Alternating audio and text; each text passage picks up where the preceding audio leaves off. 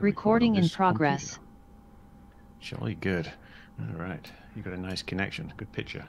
Yeah, that's a good thing where I am. We have gigabit fiber internet provided by our local government. Nice. Yeah, so it's only like $50 a month. Yes, communism's good for something. Yeah. Right. Let me just, I got some notes. I just want to bring them up here. All right, so can you, I guess first of all, like, just kind of explain what your background is, like, related to the ATFLIR system? Yeah, so before direct relation to that, I was in the Navy from 92 to 98 as electronics tech, and I worked on all sorts of things, not on aircraft, but general electronics. I worked on radar, crypto, UHF, really kind of everything, but I specialized mainly in like crypto, UHF, and radar. And then after I'd got out some years later, then I got involved at Raytheon in Texas and started working on the ATFLIR program right away. The one difference with that, to me, what was new was the integration of optics, is where everything else has been, you know, all electrical and electronic theory, and, you know, mechanical as well. And now putting optics in here, which was actually really cool. So I got to learn a lot. It was, I say it was a pretty cool experience, because that was some really cool technology even at the time.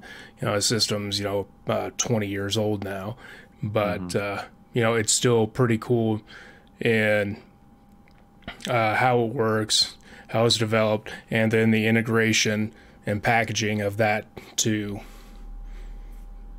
you know, what's ultimately going, you know, on to the aircraft.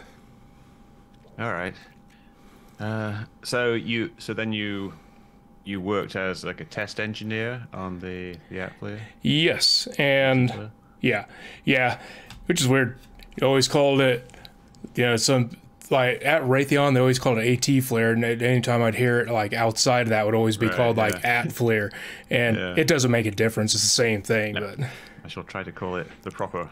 Yeah, well, that's the thing. You know, what's proper? Does the Navy, do they call it ATFLIR? You know. Yeah, I guess I'll just stick with whatever comes out of my mouth automatically, because I've been talking about it for years now, so it's going to be ATFLIR, I'm afraid. That's fine with me. So. Okay.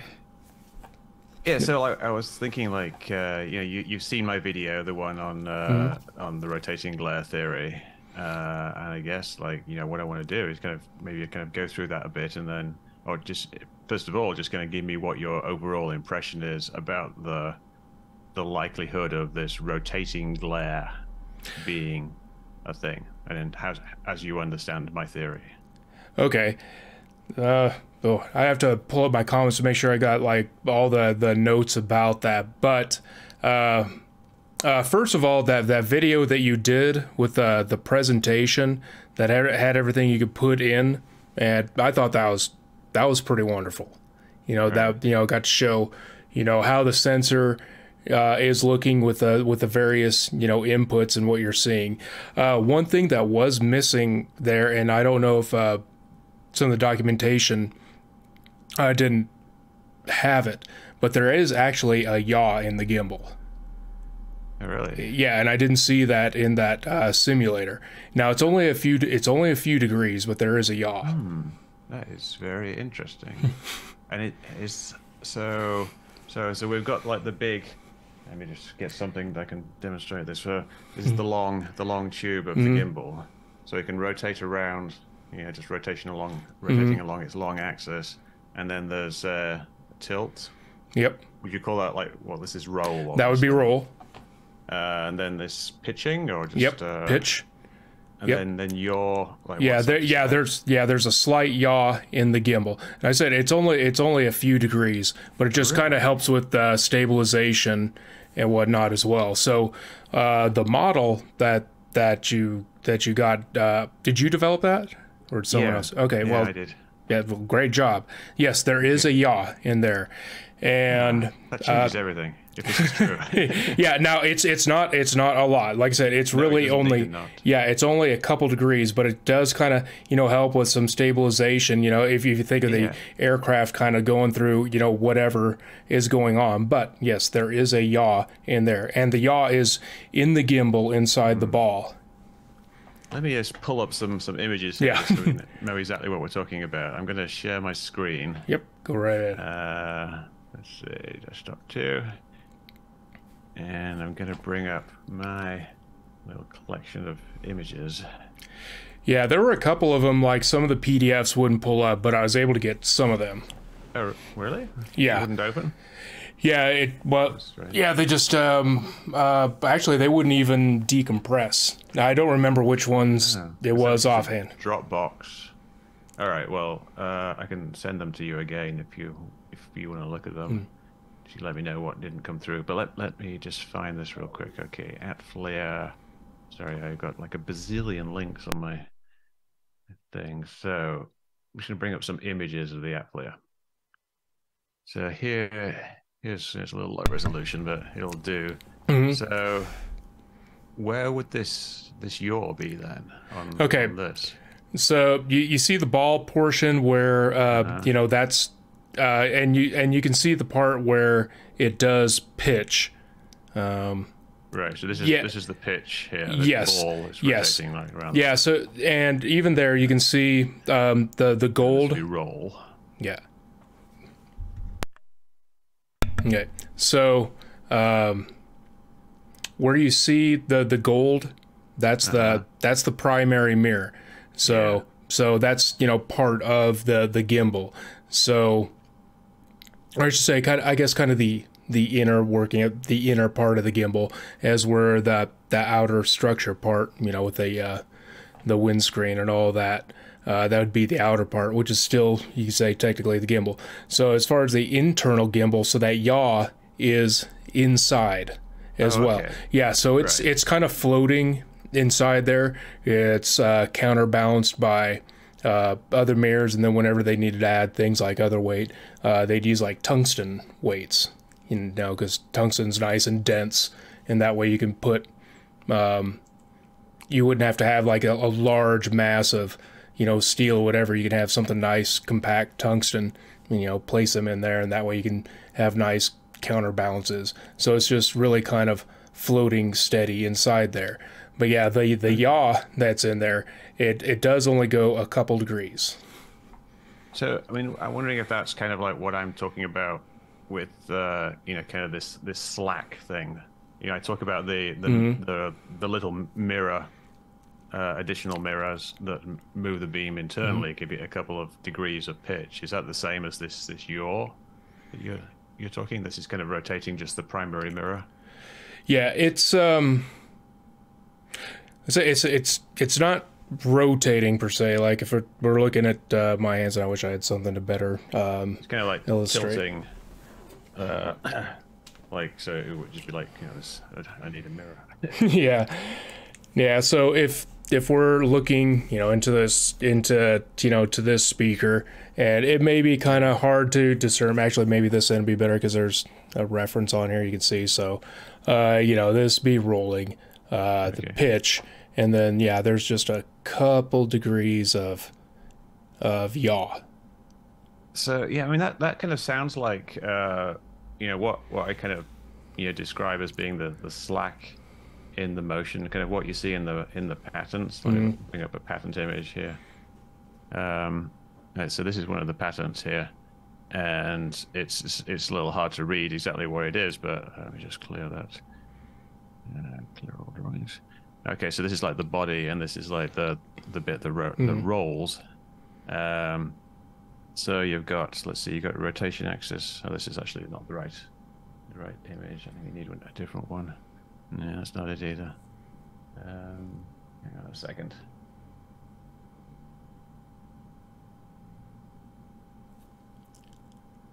Is that it? All right, so it's kind of also a little hard to see, but like there's a roll axis, and then there's going to be like the pitch axis, and then there's this, I guess, would be like a yaw axis, which is kind of so you've got essentially 3 axes, Yes. but one of them is internal. Well, 3 yeah. So axes at which you can tilt the head, essentially, or the optical path. yeah. So the yaw is the only one that's contained entirely internal. Yeah. So And that inside this. Yeah, and that's in the inner portion of the gimbal. There's no, it's no adjustment of mirrors. The whole physical gimbal is actually pivoting inside.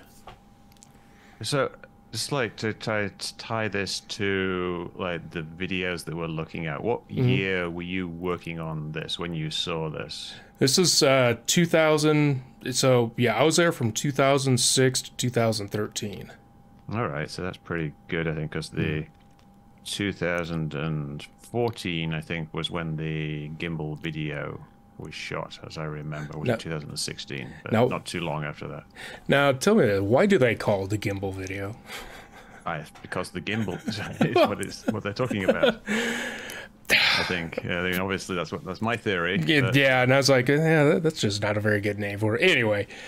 Yeah, there were a couple things I did notice in that video, and one is that this is not the, at least I couldn't find like the raw file or anything kind of close to it. There was still like quite a bit of artifacting going on. Right. And let me bring up the actual the raw est file here, so I can look at that. So if I go to gimbal here, let's move this out of the way. Yeah, Okay, that's so, probably one of the clearer ones I've seen, so yeah, that's good. Yeah, and we can zoom in pretty well here, and you can see things down at the pixel level.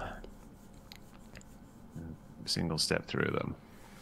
All right, so what does this tell you then? Right now, so what I... So yeah, let's start at the beginning, I think. So right at the start, it's in white hot mode. Yep. Then he switches to black. Yeah. One thing he did, which unfortunately, limits us on information. You see that DCLTR at the bottom, right? Yeah. Declutter. Yep. So unfortunately, that gets rid of a lot of information, which is unfortunate for you. But for the pilot, it's obviously advantageous because it just clears the screen of information, because you want to be able to just focus on the target. Now that would happen right there at that. If you can go back a couple seconds, right there. So you see how it gets off center? That to me, that was my key. That this is definitely nothing wrong with the IR sensor. Okay. Because if there was an issue with the pixels, yeah, it's all moving. Yes, they would be, if there were dead pixels or whatever, they would always stay in the same position no matter what. Yeah. So if someone has been saying that's complete. Yeah, I don't think anyone said that, except for fairly early on in the discussion, saying it was a sensor error. I mean, I think everyone kind of agrees that what we're looking at here is a real object. The dispute is really is this the actual shape of the object? Is it some kind of saucer-shaped object, or is the saucer shape the shape of the glare from the whatever it is, the heat source, the engines? Yeah, this one's a little odd because you've seen images of where it's been focused in on a jet, and you can actually see it pretty clear. So I'm kind of thinking that, for one, maybe they're not focused in very well. So there is a focal length in there, and this may not be set. But unfortunately, they did the declutter, so you can't see the focus values, which would be kind of on the left side towards the bottom. Yeah. Let me just go to the FLIR 1 video real quick. Oh, no, I didn't want to do that. Hang on a sec. I can't use my own tool here. Video, and then change the video to FLIR 1. So in FLIR 1, we've got this focus thing here. And I was wondering, like, this says focus 8. This is kind of like a different, completely different type of thing. But I wonder if you know, like, what the numbers would, what situations the different levels would be used in. I really don't remember because this is knocking on 10 years ago. But the thing is that there are different focal lengths that they can set up, like on their. They have a controller for like on their stick, and they can adjust the focal length as well. So you're saying the gimbal video then might be a little bit out of focus, which might accentuate the size of the glare. Yeah, if it is a glare. Yeah, so. if it is a glare. Now, you asked about the halo around that, and I said that's actually part of a software feature that can be turned on, and that way it highlights what is hot and being tracked. Do you remember what that's called, or what the button would be labeled? I'm gonna have to go through the documents some more about that, but yeah, that they had something in there. And normally when we were doing like a lot of the testing, especially when you're trying to get like the contrast in, we'd always like kind of have that turned off. But then again, we would always have a very stark contrast, to test with, where you're having like very clear lines, for targets. Out in the field like this, where, there's going to be like kind of a lot of gradients and some stuff may be a little close. Yeah, you do want that greater separation in there to where you can, see it a little better. So that's what that is. So that's not an aura, because also if this were an aura, like a heat aura, right now you're in black hot. Well, it should be darker. It's lighter. Yeah. So that's not the case. The theory is that it's some kind of like warping of space and time, which I really don't think. I don't think so either. Yeah, well, I'm just telling you what people originally said it was, but I think most people kind of accept now that it's just a function of the camera or an artifact. Essentially, it's the camera that's doing it. It's not actually. It doesn't really mean anything. Yeah, and actually, just today, someone said it was certain that what it is, it's an insect that is on the optics, and I said this is going to be disproved in a bunch of different ways. One, well, the thing you pointed out, that movement there is the whole scene moving. Yeah, and for anyone else who's going to watch this, the reason I know that this is not an insect is, for one, the EOSU, the electro-optical sensory unit, is purged with nitrogen, for one, and that helps keep everything dry, with the change of temperature and any moisture that may build up on the optics.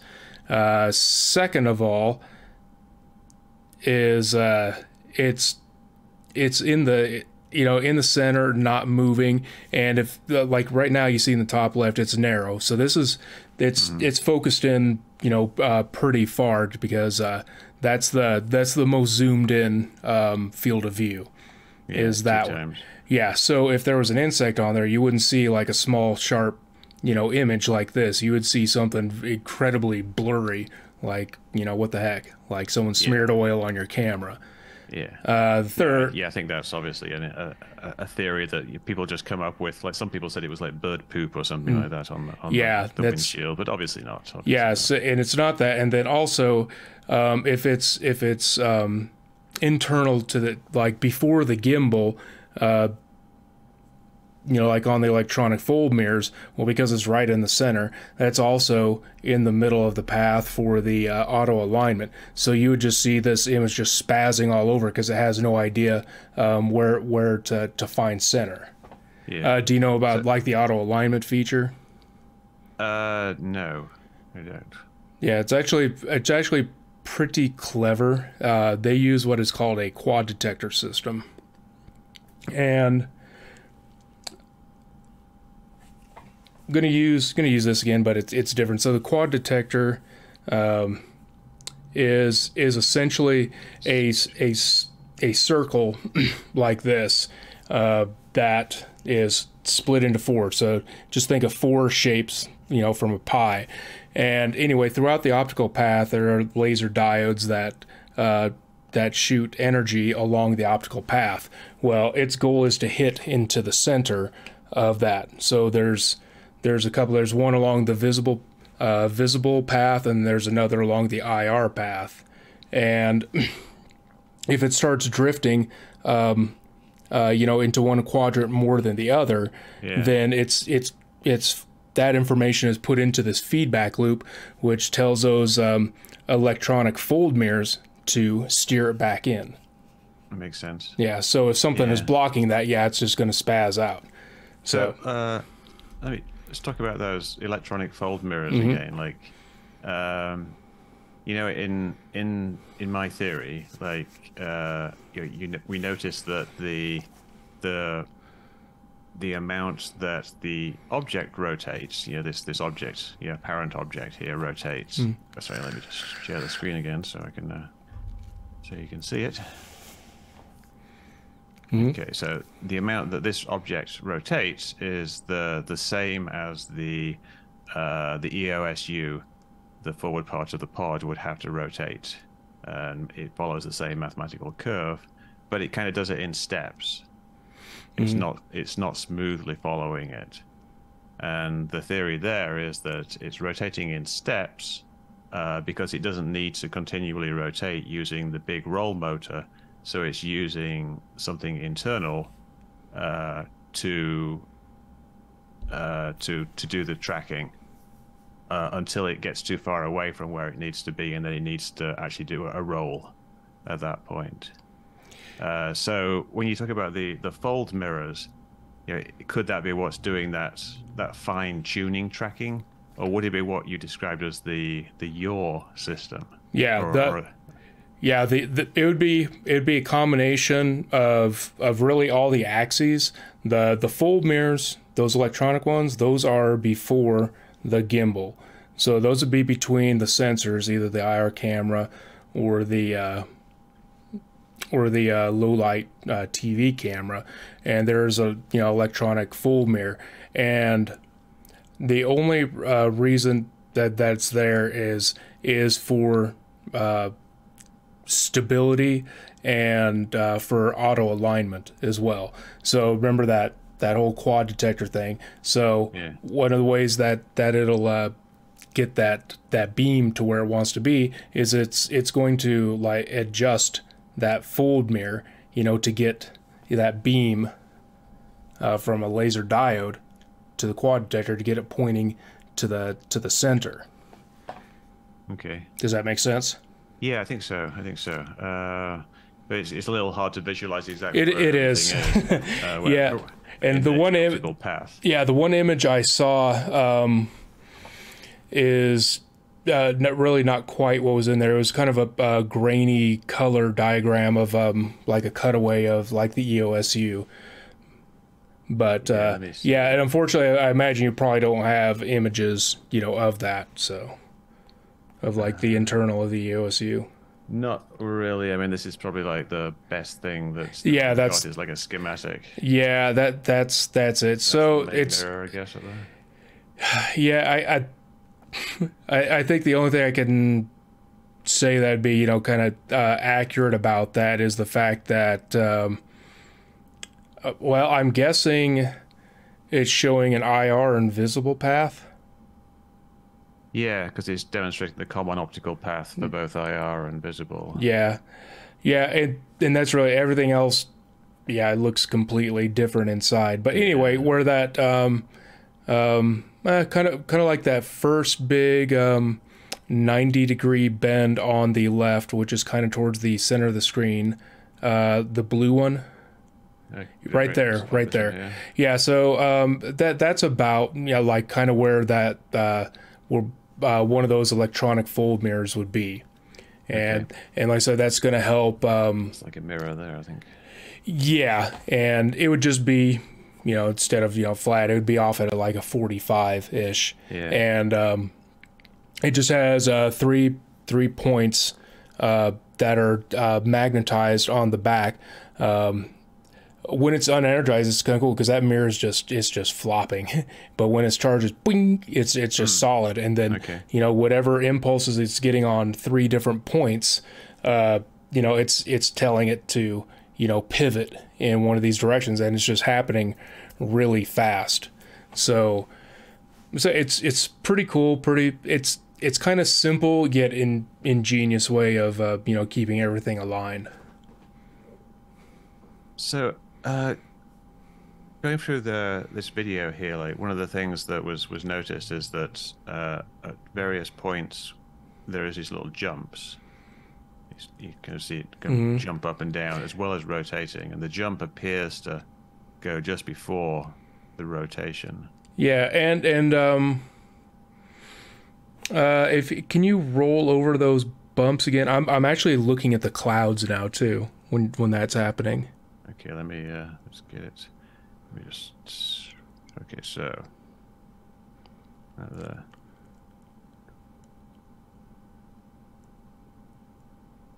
yeah, okay, so yeah, it's moved. So the whole image is moving. Yeah, the whole image is moving. I kind of verified that. Did a little bit of like motion tracking on the whole image, and you can see that the clouds move at the same time as the thing bumps. So it's the camera movement, either the entire plane's bumping, or a bit of the camera's moving, or one of the mirrors is bumping.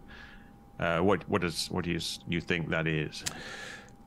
And again, that could have been anything that you said. You know, if that could have hit, you know, a dense pocket of air, you know, in the aircraft, and you know, cause it to, you know, take a, you know, sudden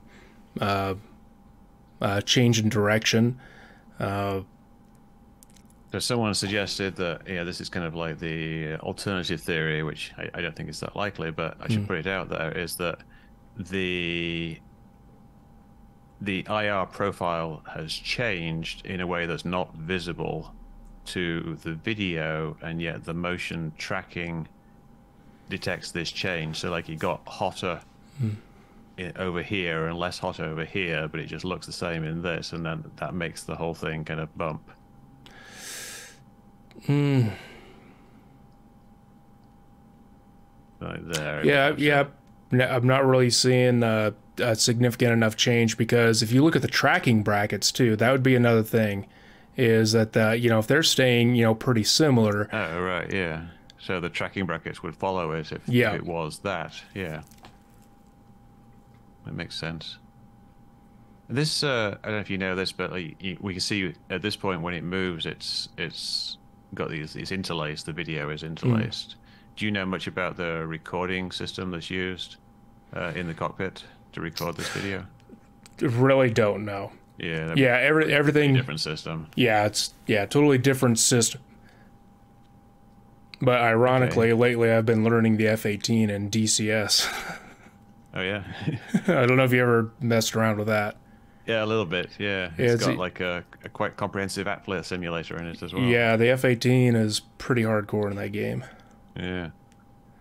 Yeah, I haven't really played it, but other people have kind of used it to recreate various aspects of this. Of course, you know, it's not exactly the same. I just create a crater in the ground. I'm pretty new. I've only had it for like a month, so. Yeah. So, all right, so let's keep going through this. Here was another thing, that if anyone wants to say this is an insect and this is to make, then this should be the obvious. And I made a comment about it that, you know, still try to keep in the blue. I was like, okay, there's all these other things, but also the third thing is, I'm like, I don't know too many warm-blooded insects. Yeah. Yeah. that should be the biggest giveaway. It's something hot. It's something hot. It's something hot. Have you ever seen anything like this before? This like as a glare when you're looking at a heat source. I mean, you said like you think it would have to be a bit out of focus to have this size of a glare, well, the shape of a glare. It's not the reason I say it might be like kind of an out of focus on the IR is that there's just really no real definition.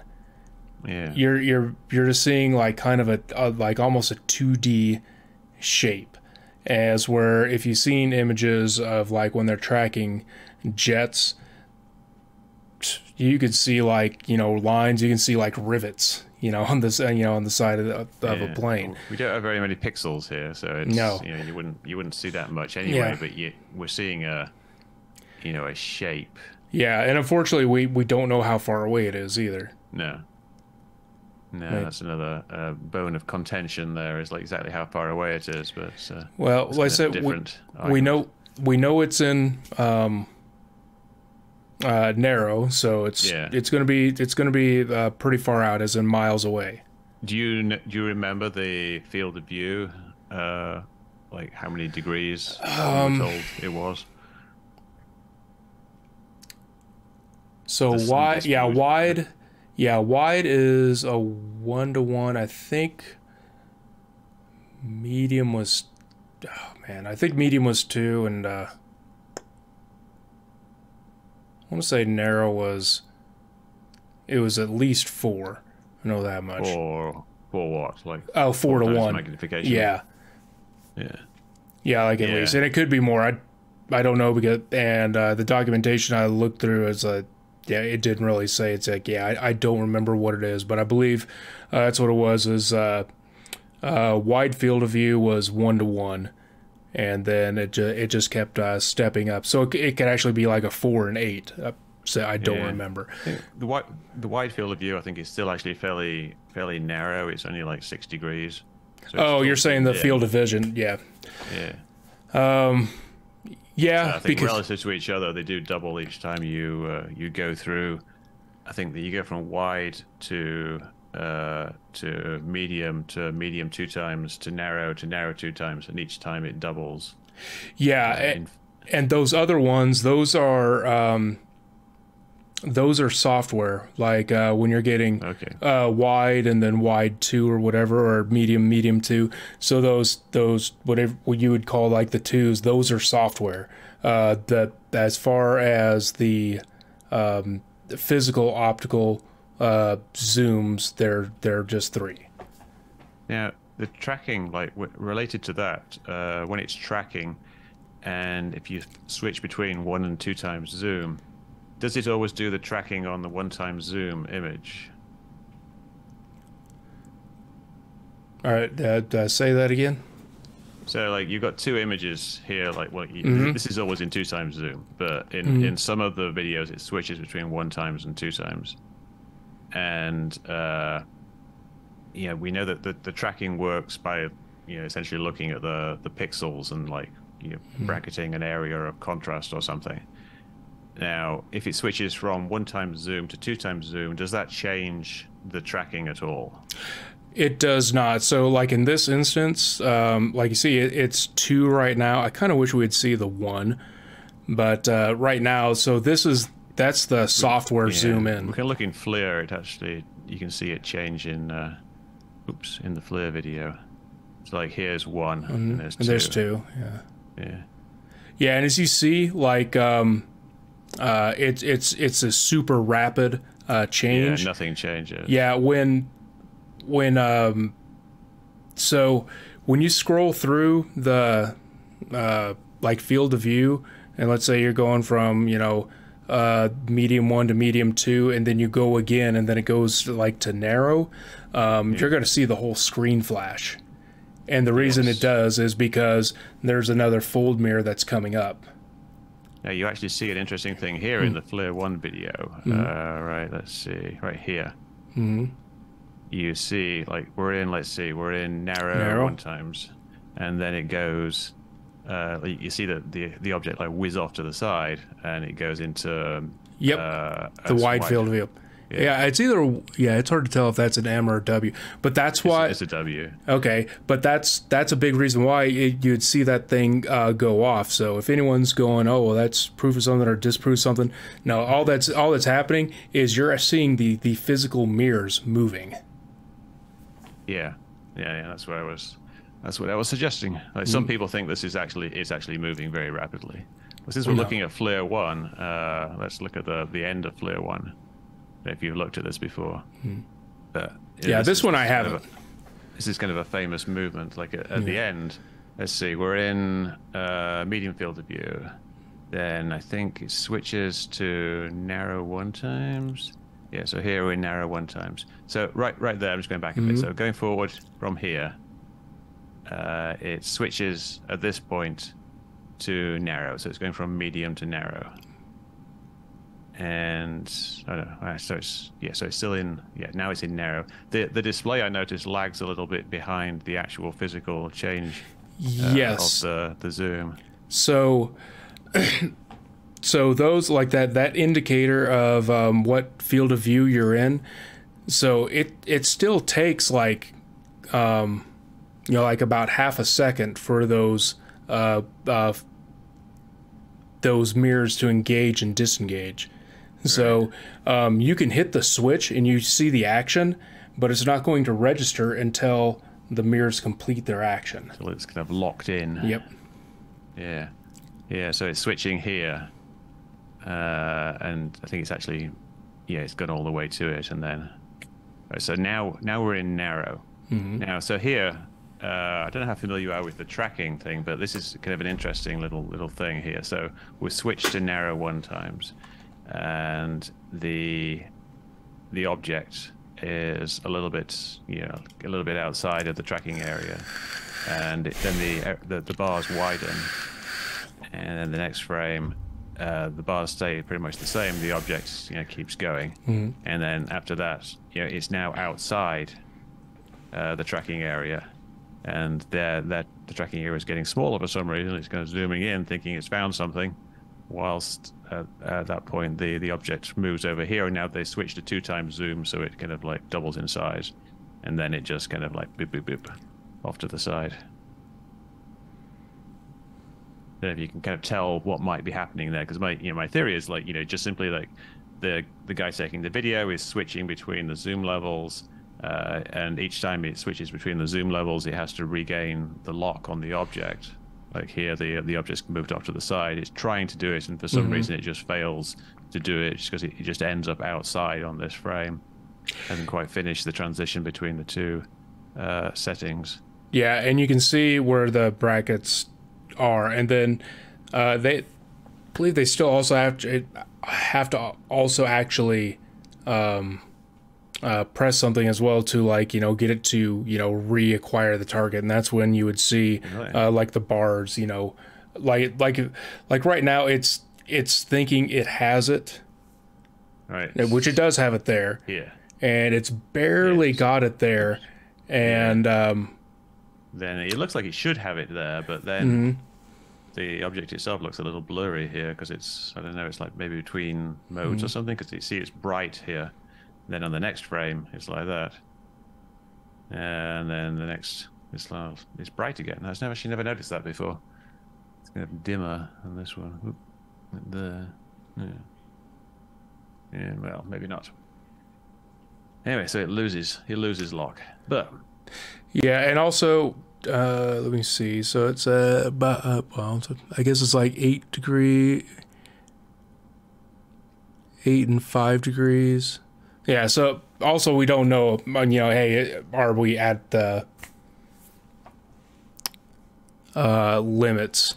So let me see. I think yeah, the top, the one on the left, that's pitch. That's pitch. Yeah. That's 5 degrees up. And then 8 degrees left. I mean that seems like it should be well within the range of motion. Yeah, it should be, but yeah. And again, the system's not perfect, but at least you get to actually see a little more on this screen. It's very blurry, but this is, if you zoom in, it's getting even blurrier. This 99.9 range, do you know what that means?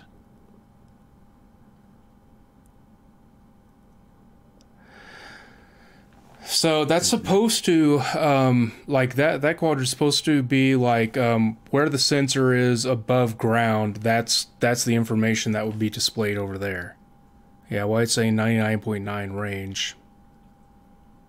I thought this was the range to the target. Yeah, if that's something that's being now, the thing is that would have to be fed from like radar. Okay. So if it's not getting anything, and maybe that's what it's seeing, and that's kind of like, you know, how some things will just be like all nines if it's, you know, doesn't register anything. Yeah.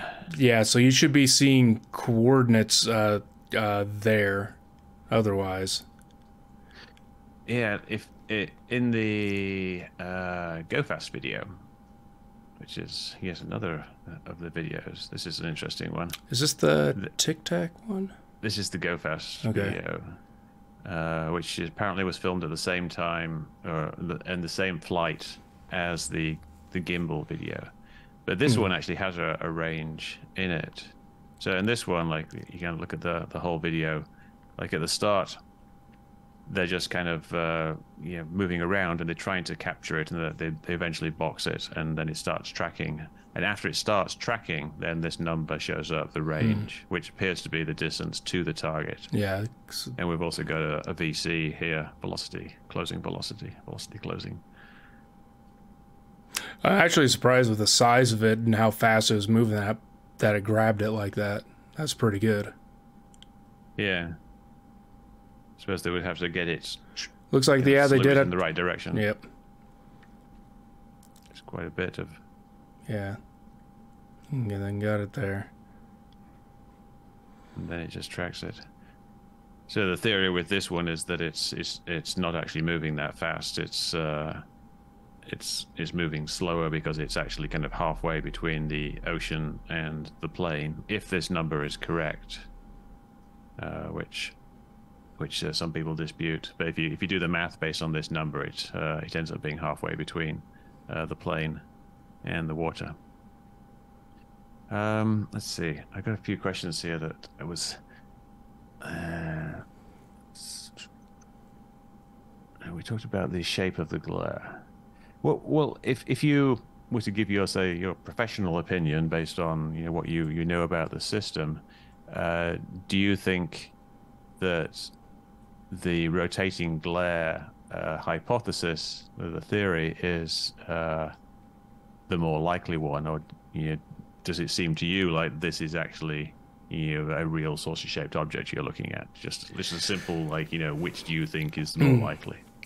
Yeah. Now, as far as let's say a glare, for something to produce a consistent glare, because the jet itself is moving, it's closing, if I remember right, it's closing in, plus it's, banking and changing direction. So for something to keep like a consistent glare on something, it would either have to be, a flat object that is, always pointed towards the sensor, which, what do you know that can do that?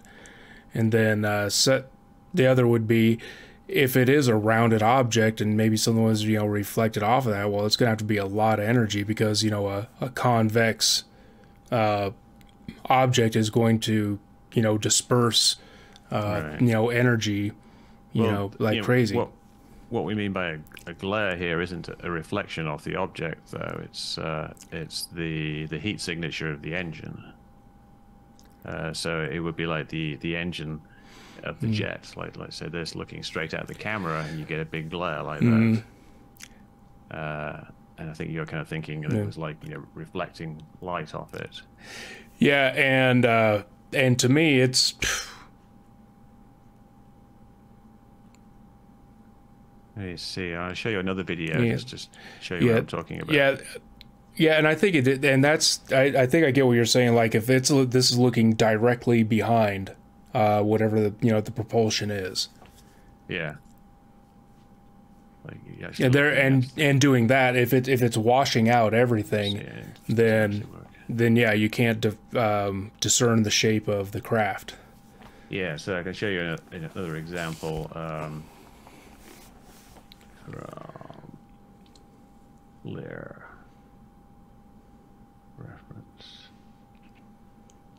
So this video. Okay.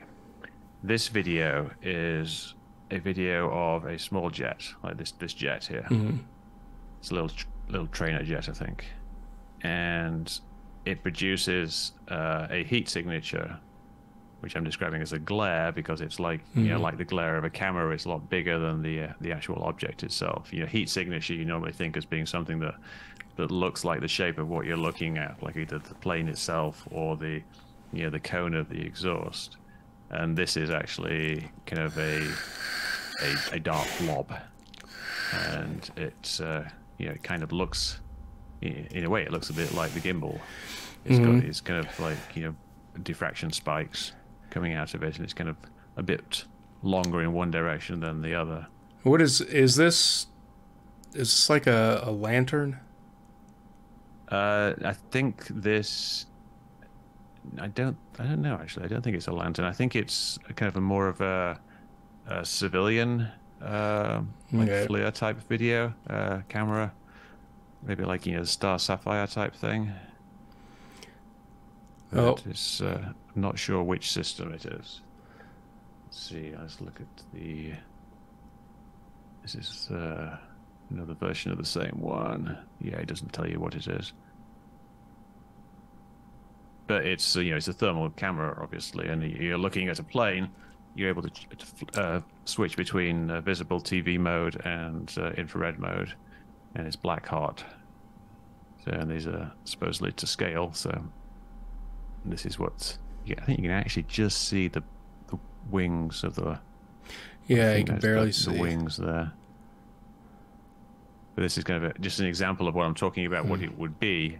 And you mentioned earlier it being a bit out of focus, and the guy who took this, Dave Fouch, he was a FLIR technician who works, kind of a civilian, well, I guess civilian/military company, but he said he had to mess with the focus a little bit. And it was interesting that you said when you looked at the gimbal video that you thought that for it to do that, then the focus would actually have to be perhaps off a little bit.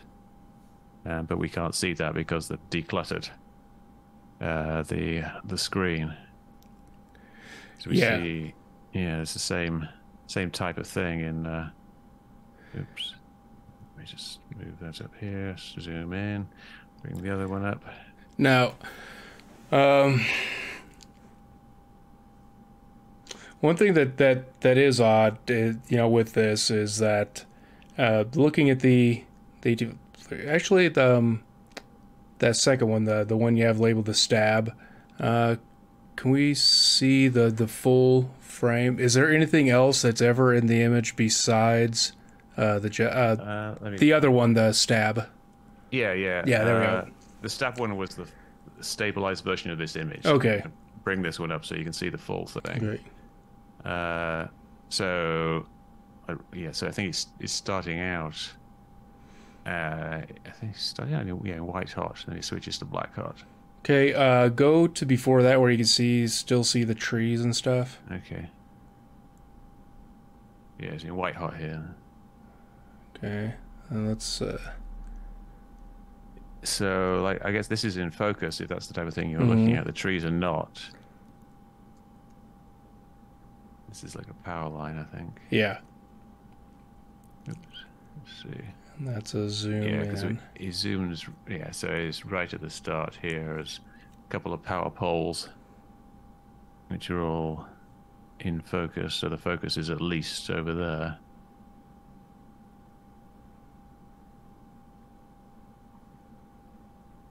But not incredibly. I mean, like when it switches to visible, then the plane is visible. Oh, slightly blurry. Yeah, but still, pretty good. But you said this is one of the civilian ones too, so.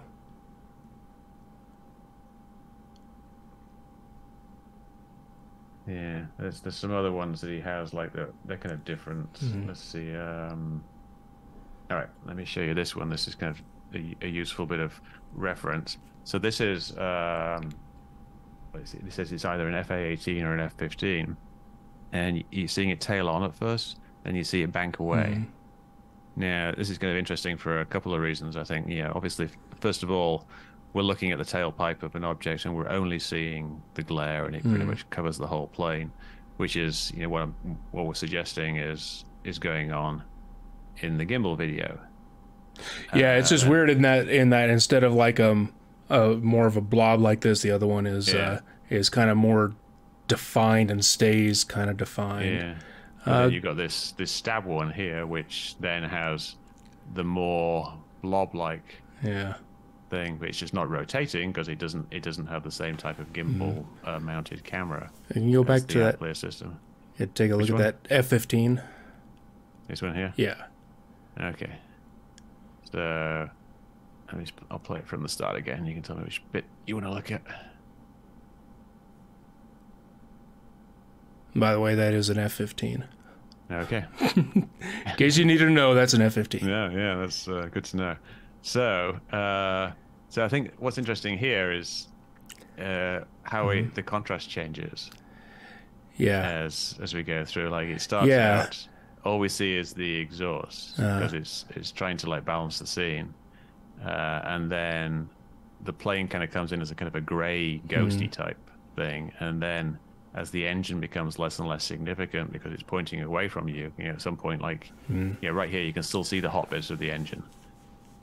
But when you get to here, they're just kind of hidden away, like, yeah, now it's like kind of now it's like kind of turning everything black hot. And then, everything gets a lot darker as the contrast gets adjusted. So I'm wondering if that might, if you look at the gimbal video, is there anything about the contrast in the scene that makes it, maybe it's overexposing? This was taken at night. I know, which doesn't help because it would have been nice to at least get, see what the camera got as well. But yeah. And one thing I also didn't like too is this video is short. Did they just cut it off? I can understand where the start would be like, oh crap, there's something there, finally turn on the recording, but why did it just stop after like 30 seconds? Yeah, I was talking to somebody about that today, and they were saying, like, who made this decision? Because this is something that it had to be kind of approved for public release because it's something that might be kind of classified, depending on what's actually going on. Which, if that's the case, I totally understand it.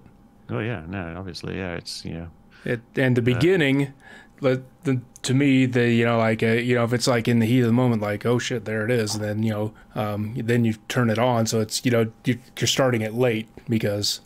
So, do they have to switch on the recording though? Because I thought it recorded full time. No, they have to switch it on. Okay. At least that's how it is in the F-18C, like the C and D. Yeah. So the I was E and talking to F. somebody about this yesterday, and someone was telling me that this should be on all the time, so they should actually have like a full hour of video, but maybe not.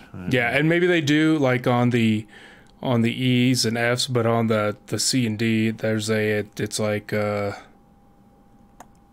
looking at the front, it's like kind of in the lower left, and that's where like the video switch is. Yeah. Now, so I was wondering, like, would the pilot set like the gain on something like this, or would there just be like a default level that they would use? Well, and unfortunately that information is not on here too, so there is an AGC, an automatic gain control as well, but you can also set gain manually as well.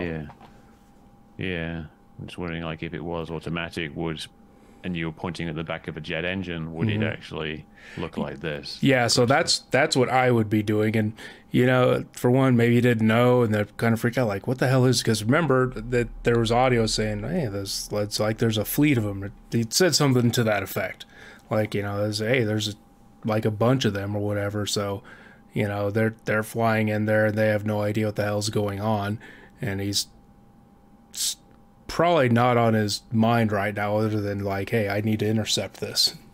Yeah. You mentioned like the yaw earlier, and so we've got like something like I do in the simulation is like I've got all the different angles of things, and then I work out from that where the pod head should be pointing at. Now, do you know what if there's a specific mounting angle of the, like, say, the roll axis of the ATFLIR system, like relative to the main axis of the jet? Like, when you kind of when your wheels down on the carrier, the angle of the jet would be at 0, I guess. Like Yeah. the pitch angle. And would the pod itself also be at 0? Yes, it would. Yeah, so a default would be that so stowed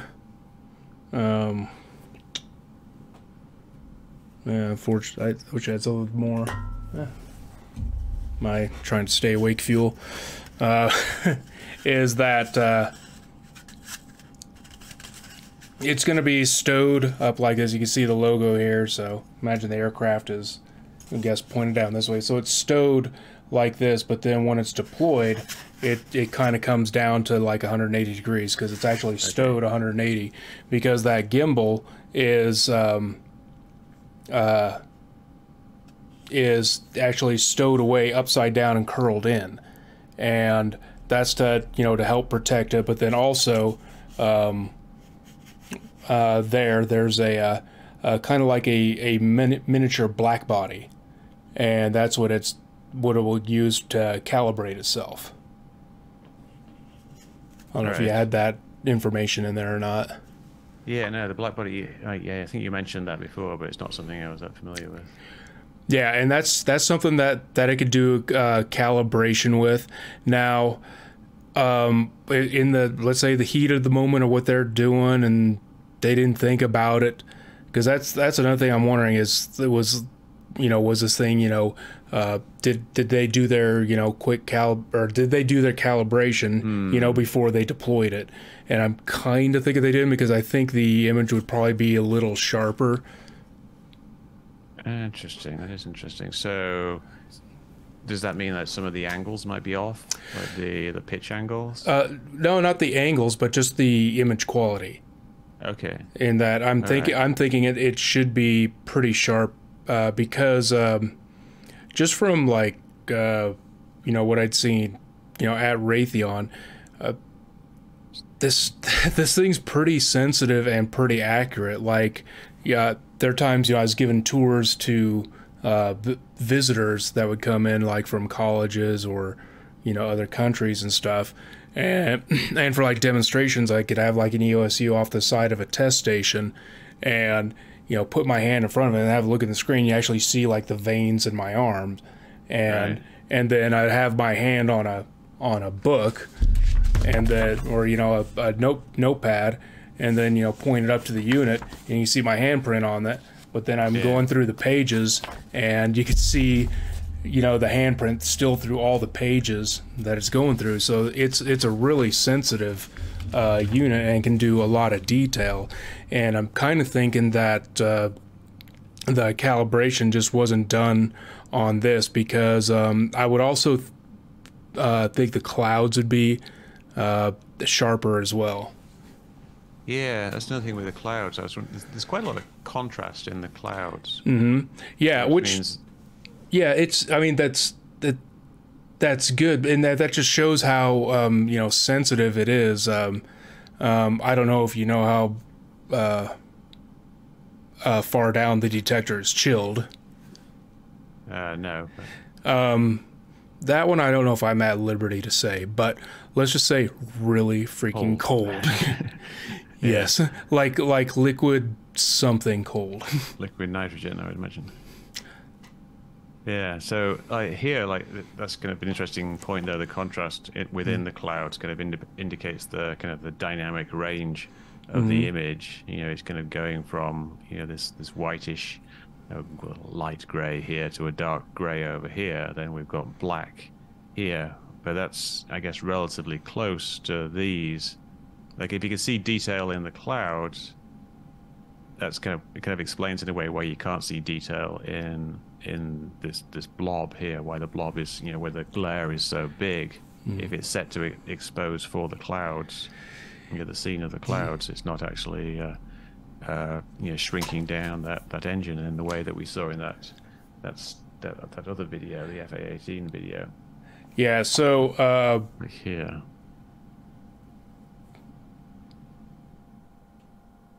We see, like, let's see, I don't know, it's like, can't really see much of the other things. Yeah, I don't know.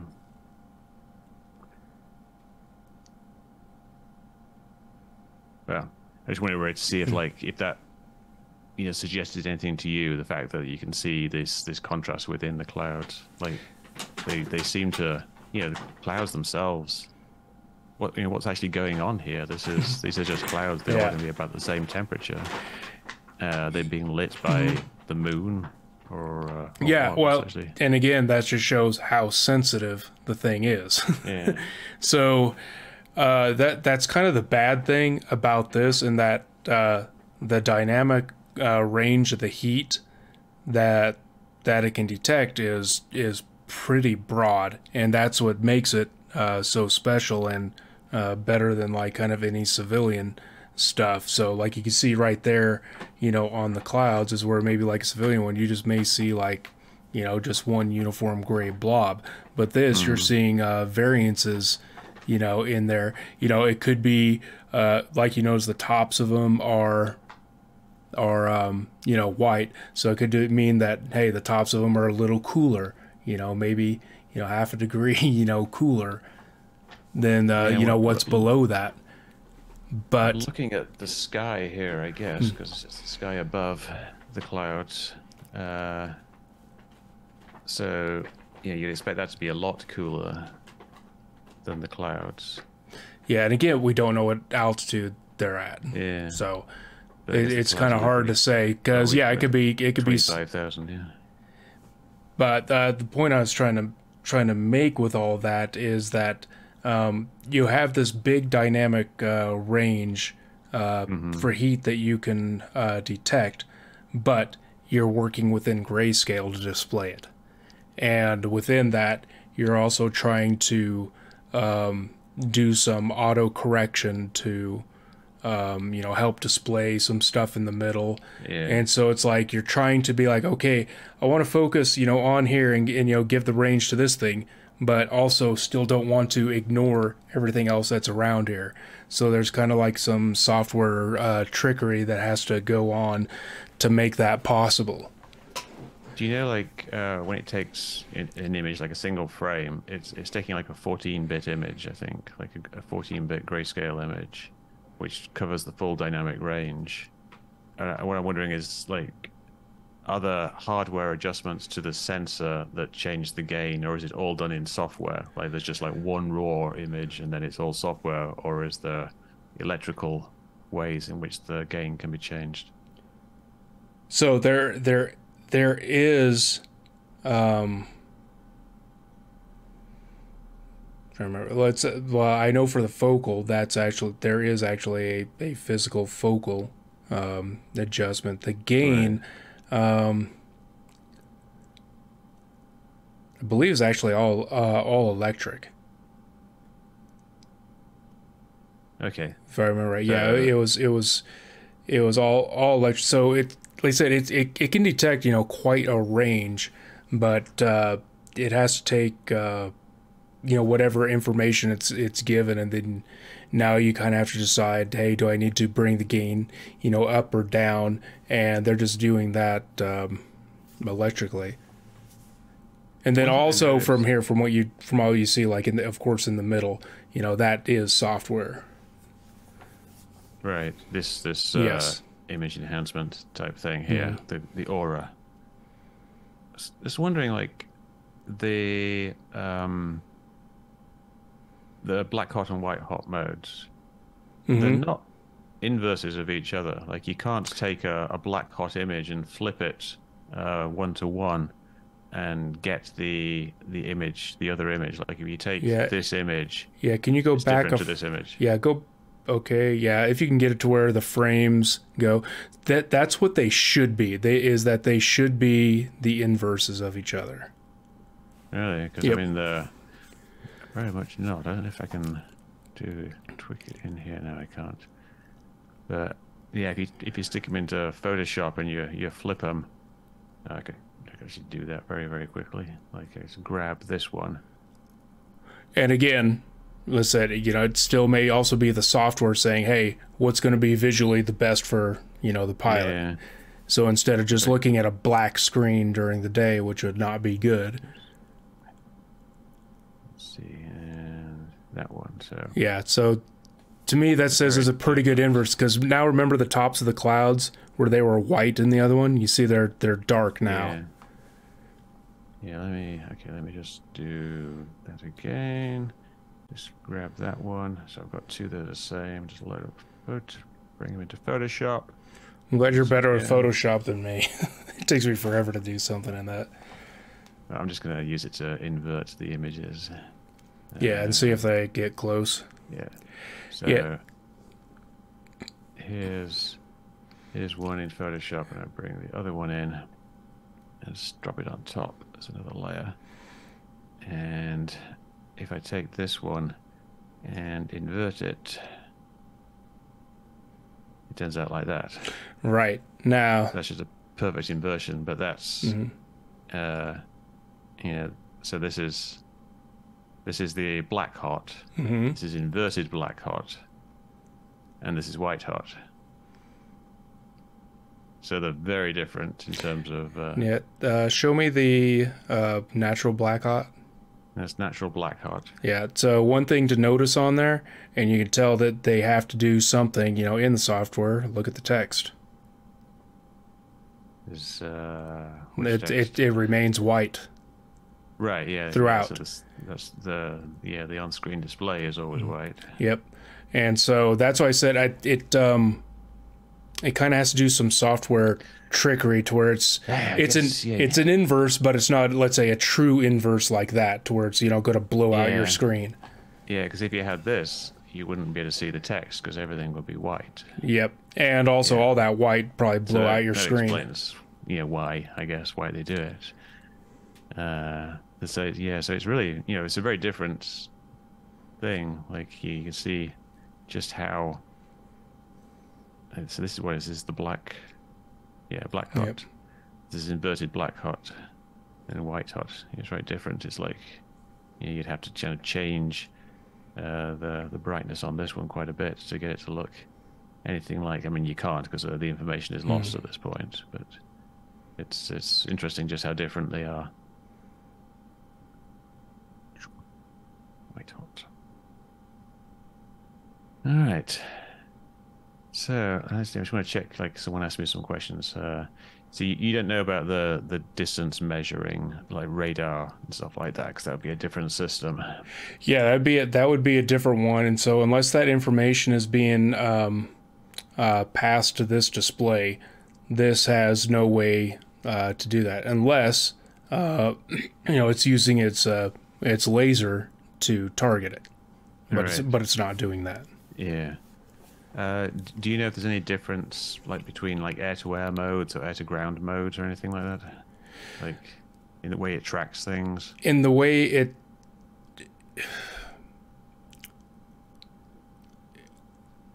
it's only in software that it's actually different. But it functions exactly the same. The air-to-air mode is actually, believe it or not, simpler. Yeah. And I think it's because in air-to-air there is like whatever is always being tracked in the air. The case in point, this is always going to be a sharp contrast to whatever else is around it as far as the heat signature. Yeah. As far as on the ground, that's not so much. You don't have this, hot jet turbine, and plus now you're also surrounded by Earth as well, so it has to do things different. So I know in air to ground mode they also have what is called scene tracking as well. And tracking the ground. Yes, and again, on the ground. Yeah, it's just saying, hey, I want to track a point on the ground because it's really hard to try to discern a target on here. So I want you to take this information and try to stay on this while my aircraft moves around, and then we can kind of, discuss, what needs to be done over here or what we're looking at. But this little dot here, the heading Q. Are you familiar with how that's calculated? Where it should be? That is just Well, that's information that's just brought in from the aircraft. All right. So you're going to see that roll around, and then that should get to 0 when it reaches top dead center. Yeah, it doesn't. It See, seems like it's 0 right there.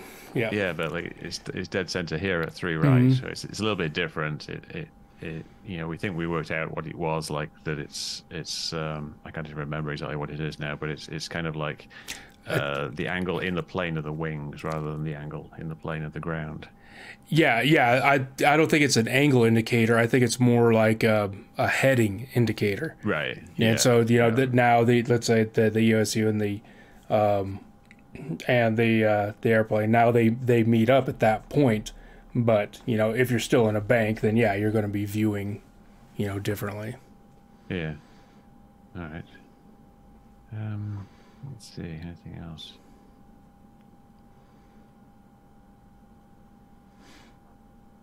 You got anything else to suggest, like that could help resolve this at all? Well, the only thing I can add is really not helpful in just that this is, to me, bizarre. Okay. It's bizarre in that kind of like, you know, what you were showing with the blobs earlier. Well, they're blobs, but they're amorphous, like they're constantly changing. This stays quite uniform. I mean, it does change a bit. Like if you watch, I meant like kind of like almost like a fluid thing, like almost like a flame on a torch moving around. Right. This stays it's not flickering. Yeah, this stays largely uniform. Now, people could shape. It's kind of fat there, and then you know it's quite different there.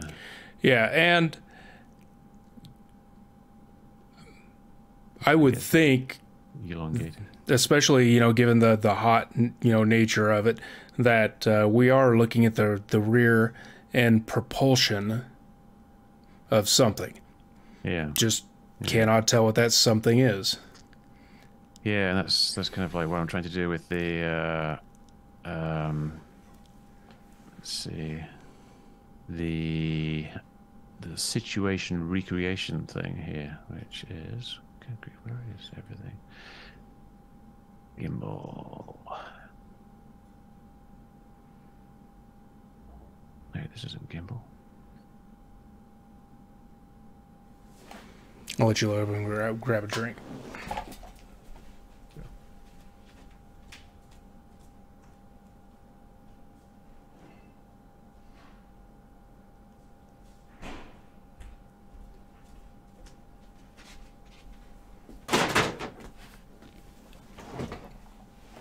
I am back. So this, like, kind of real quick, was my attempt at recreating the possible scenario. Like, kind of viewed from above. This is the flight path of the jet itself. You can see the little ATFLIR down there. I'll turn the jet on as well. Jet. It flies along that path, and then it's looking along these lines of sight towards something. Ignore those curly things. And then over here, there is another jet. It's flying along this line of path. I think I can find it over here somewhere. Where did you get this information from? Well, it's essentially derived from the to reload it. It's derived from the information in the video. Like it's just matching things like the roll angle and the heading angle and the pitch angle. And then just you can recreate the trajectory of the jet, because you know how fast it's going and what altitude it's going and what its bank angles are. I just meant with the other jet. With the other jet, what that is we know that it has to traverse these lines of sight, so it has to go from here to the other line, and so it's basically calculating using various different methods what's the optimal way of doing that. So in this instance, I'm setting constant airspeed. So I'm saying, like, if this is a jet flying at a constant airspeed of 340 knots, what would it look like? So I could adjust that speed, and we get different paths. for the other jet, the theoretical other jet. And we can change the distance that it's at as well, and that gives us different paths. Now, when you say the other jet, are you talking wingman? An other jet, it could theoretically be a wingman, but it would, in this instance, it's the target essentially. Oh, okay. In theory, what we are looking at is another jet, and we're looking at its tailpipe exhaust, from this jet, and then it's creating this image. So here I do a recreation, which is just a view from this jet of the other jet, and I've stuck a glare on it, and had the roll match the roll of the ATFLIR pod. And I think, let's see, I'm going to turn that off. Turn off the glare. So if I turn off the glare, then there's a theoretical plane behind it. Which turns out to be quite small in this particular scenario, but you can change, let's say, the initial heading, the initial distance. So it's set to 30. So if I bring it closer, it gets like super big. But I've set it to a certain distance, which seems to make sense, but it ends up being quite a small jet.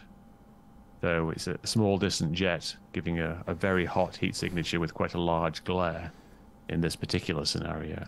And then we've got things like, here's the tail angle of the jet, which is the angle between the basically the axis of the camera and the distant jet. So it has to remain fairly small for it to stay hot. So you got to try to find a scenario in which you get a fairly small tail angle, like less than 20 degrees or so.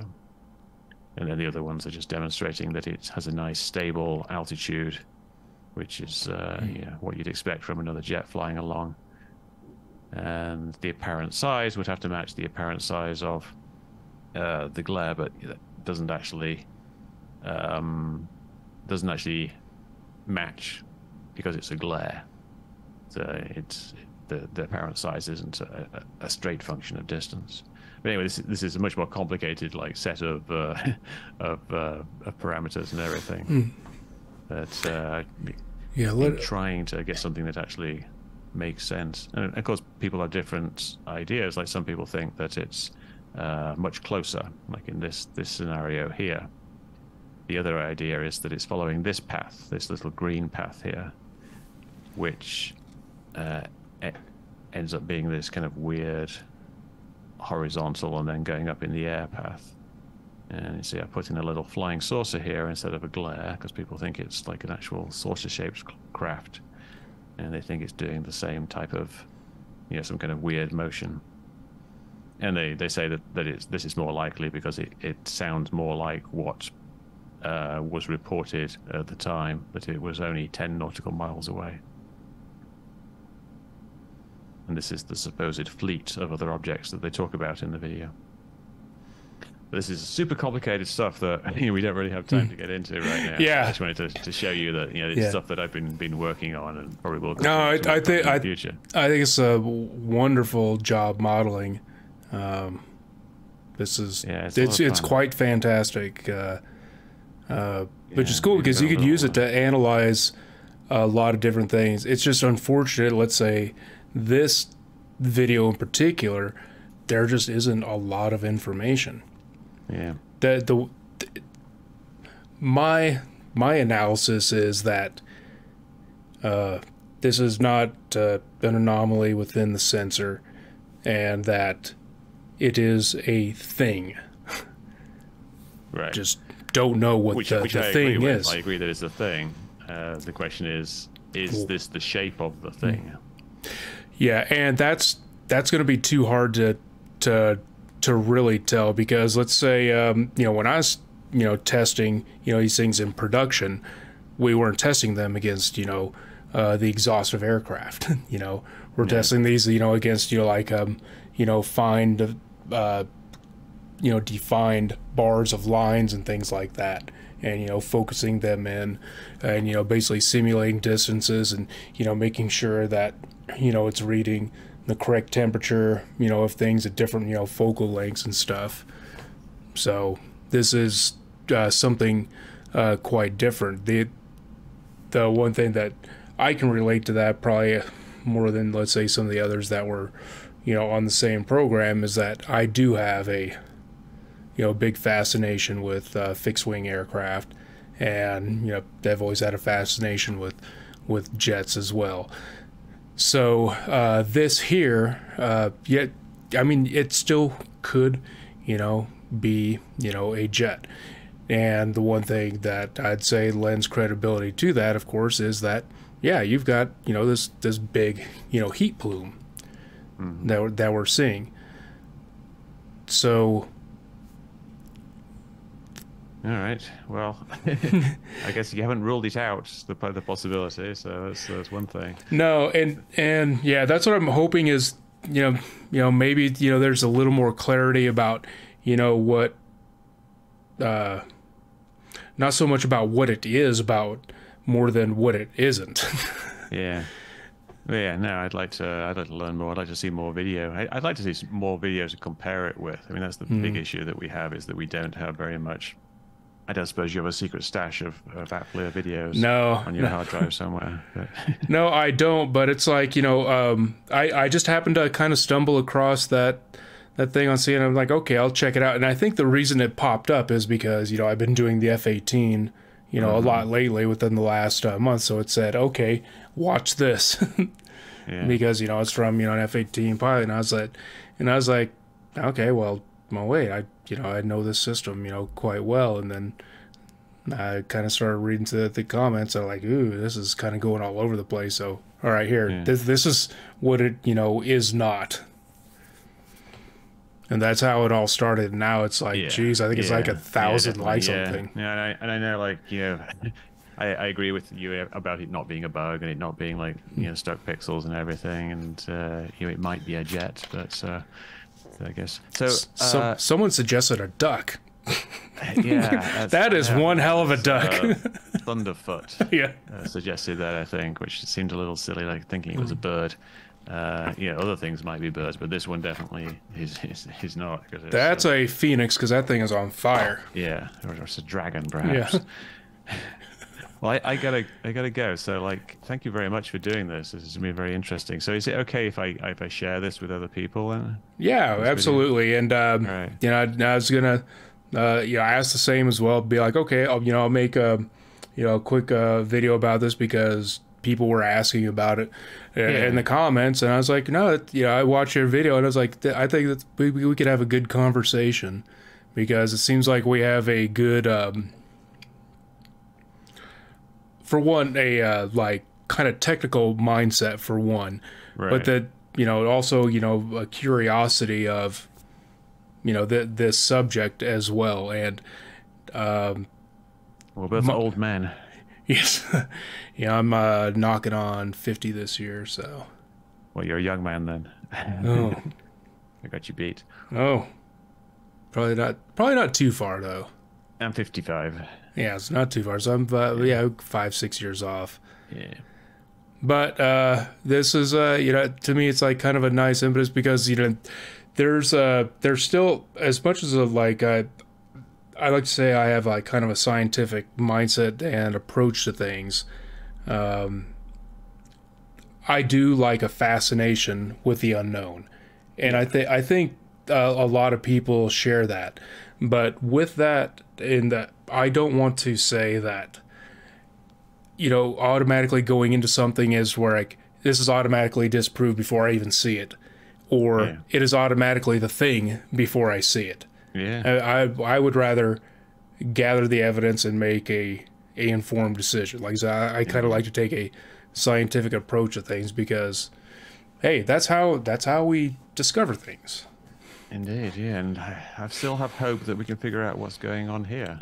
Yeah, me too, because it's odd. And one of the things that I did want to point out is that I think I did make mention in the comments was that I really don't see a reason of why pilots would suddenly conjure up stories that aren't credible, especially when others have seen this, and then now, or they're also with other pilots that have seen the same thing. They have their Wizzo with them, or they have wingmen with them that are seeing some of these same things, and then there's some of these other instances where these things are going on as well. So yeah, no, they've usually been quite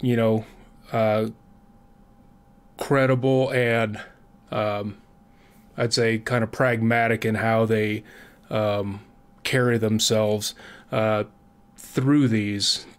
Do they have all the information? No. I've seen some kind of make some, I wouldn't say snap judgments, but maybe leaning towards something. I was like, well, may want to look into something a little further. But that's kind of the one thing that's in common, though, which is a little odd. Now, most people are saying, hey, does this, prove aliens? Of course, it's 100% aliens. But no, it's, we'll see. Yeah, it's, hey, you know what? The chance is never zero right now. And let's keep it on the list. Yeah, it's like, it may be 0.0001, but until you can 100% rule it out, it's not that. But there are many other things that are going on on this planet with all these different countries, even private things going on as well. So you have to keep the realm of possibility open for a lot of things, and we're only going to find out the more and better information that we get. Indeed. Well, thank you very much for this very interesting conversation. I got to go and have my dinner now. My wife is knocking at the door. Yeah, well, thank you, Mick. I do appreciate it. If you do have any more questions that I can help with, let me know. And if I think of anything, I'll definitely send it your way.